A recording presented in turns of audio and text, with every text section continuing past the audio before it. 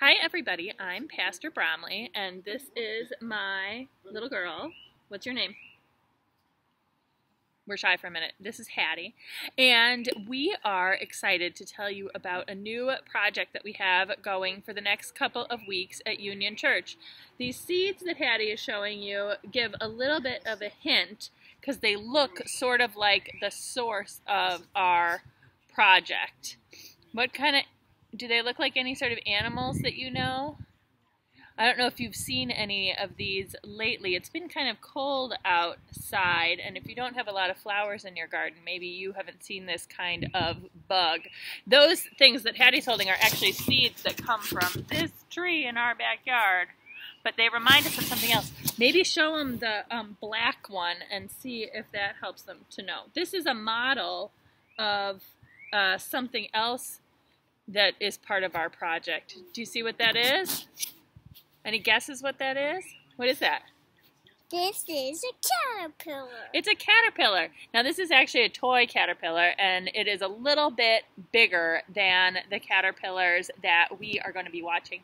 So we got some caterpillars to come in the mail, and they just arrived the other day. So we want to show them to you. Show them the jar.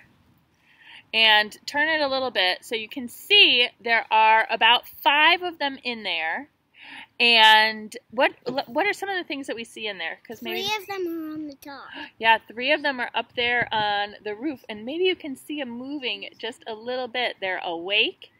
This stuff down at the bottom is their, oh sorry, too loud in your ear. This stuff down at the bottom is their food, right? And you can see they're kind of eating it a little bit. You can smell it, right? Because there's these holes up at the top for them to breathe. How does that smell, Hattie? I can't really smell it out here. Oh yeah, because we're outside. Well, anyway, it doesn't smell very good, but the caterpillars seem to like it. So this is their food, and you can see, what's this sort of stuff, Hattie? Can you tell me about what does it look like in there? That looks like poop. It looks like poop. Well, maybe. It also looks kind of a little bit like a spider web stuff, right? But are these spiders? No. Do caterpillars grow into spiders? No. No, they don't. But they do spin something else around themselves after a little while. What are they going to become? Do you know? What's the little house called? The cocoon, yeah, or the chrysalis. And show us then what they'll emerge from the chrysalis looking like. That's right, a butterfly. So now, and there's another one. Hattie made those. So we are going to be watching these caterpillars every day. So they eat these things, all this food, and they do that for a couple weeks, and then they start to crawl up to the top, and they will start to build chrysalises around themselves, and they'll wait in there for a little bit of time, and then when they come out, and when they go up there and they build a chrysalis, we'll move them to a bigger container, which we'll show you in maybe another video. But they'll start to come out eventually, and then they'll be butterflies, and we'll give them a couple days with some sugar water and make sure that it's warm enough, and then we'll release them into our wildflower garden. So, yeah? I know something.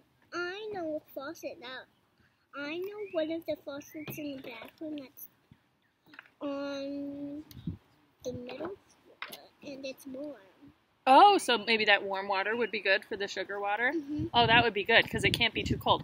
So I am doing this video because I am hoping that maybe you would like to do this butterfly project with us. So the butterflies are at our house, or the caterpillars, I should say at this point, they're at our house. But if you go to the Union Church Facebook page, or you look for the Union Church Instagram account, we're going to post photos of these every day so we can watch them. And show us what you've got in your hands. Can you show everybody?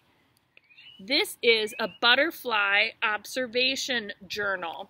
And if you check your email from me, or if you write to me, you can get a copy of this journal. And let's look a little bit. So whose name is that? Hattie's name. So this is Hattie's journal. And it shows on the front that the caterpillar started as an egg, and now it's a caterpillar. And what's coming next? A cocoon. The cocoon, or the chrysalis. And inside, if you want, this is the sort of fun science part, there are cups. And so every day you can draw what you see in the picture. Hattie did the first day. She did the food and some of the caterpillars here, and then she did the 3 that are up on the lid. You can also write down what you see if you like to write using words. So there's a whole bunch of other activities too, and fun facts about butterflies. Now, do you have any idea why we talk about butterflies in church? No. No, because this isn't the first time that we've done butterflies in church. So we talk about butterflies in church because butterflies go through a big change, right? Now, when they first showed up, were they moving a whole lot? No. No, and we actually worried a little bit that they were dead, right? Yeah, even though there's a little paper in there that says, don't worry, they're just a little bit surprised because of their journey, but they'll warm up and start moving again. But so they grow, and then one part of their life ends. Am I too loud in your ear? And then another part of their life begins. It's a new way of being and a new way of living. And that is part of the Easter story, too.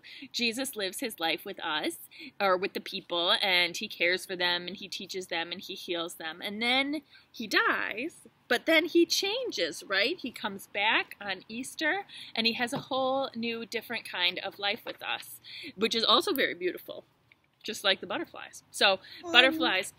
Only magic people can come to life. Only magic people can come to life. Well, Jesus has a special kind of magic. It's not exactly magic, but he has a special relationship with God, which gives him the power to come back after he had died. So anyway, we're going to be studying these butterflies together, and I hope that you will join us as we do that. So check your email, and you can print out one of these booklets if you would like to participate, and look back at our Facebook page or our Instagram regularly, and you can see how our caterpillars are doing every day. Thank you for being with us today. You want to say bye?